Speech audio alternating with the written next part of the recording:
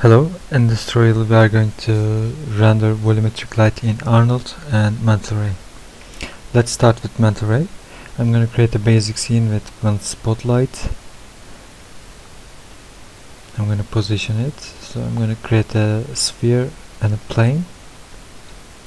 We need to create a box to contain our volumetric light. Let's create a cube. We need to assign a simple shader to it, but we are not going to see this cube in the render, so go to shading group and material shader, assign a transmat.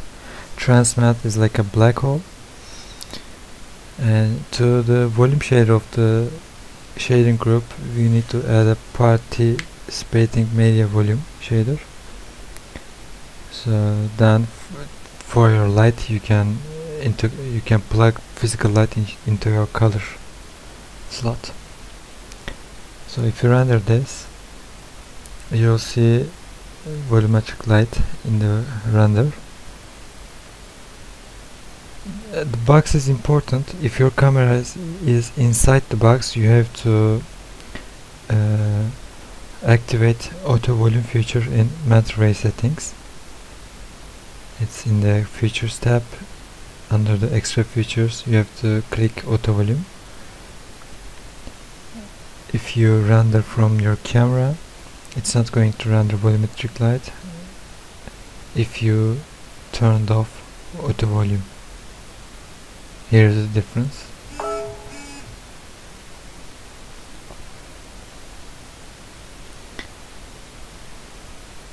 So the color depends on your participation media volume scatter color.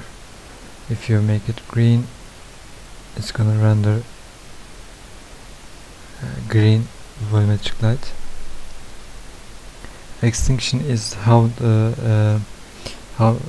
much of the light is going to absorb. If you increase the extinction, it's gonna decrease the intensity of the volumetric light.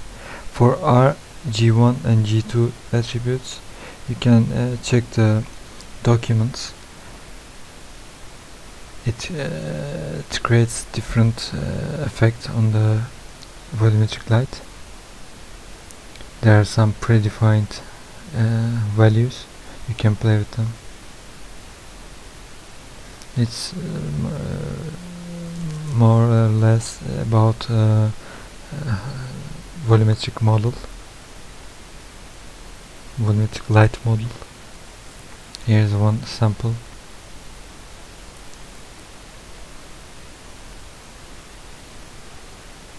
It affects the sphere. Non-uniform is the giving a noise to the volumetric light.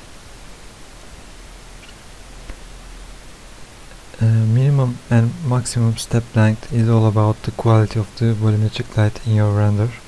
It's also, if you increase your anti-aliasing and ray tracing settings, it's also affect the quality.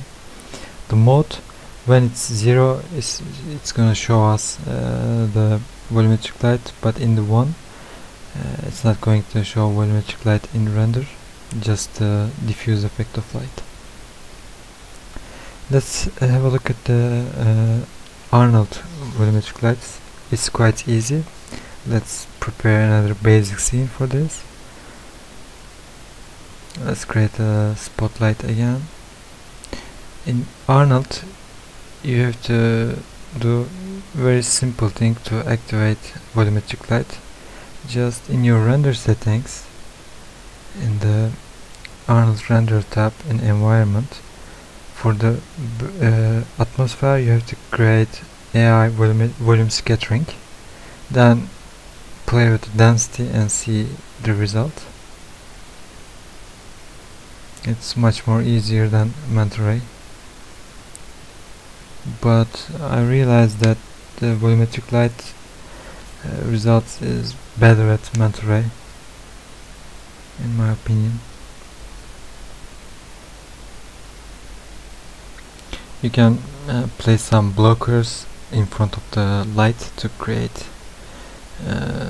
smooth edges, or you can use some filters like Gobo to cut your light.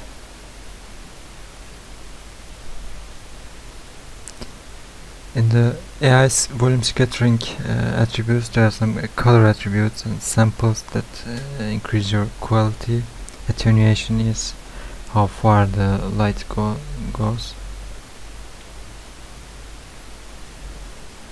Of course, the color is the color of your volumetric light.